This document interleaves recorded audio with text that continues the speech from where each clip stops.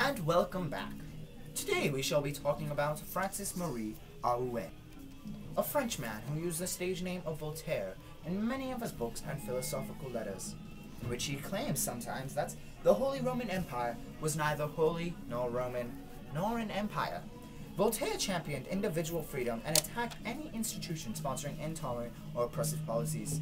In 1726, he insulted a very strong nobleman named Chevalier de Rohan, in which his punishment was jail time or exile. Well, he chose exile.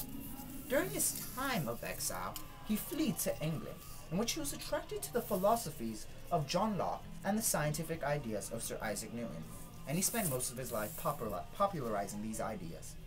When he returned to France, he wrote a book that was about the English government and its institutions. Well, the French did not like this book because it was criticism towards the French monarch. Well, they exiled him once more and banned his book. Yet, it was a bestseller in England. Before his death, he wrote over 14,000 philosophical letters and 2,000 books. We make it fun.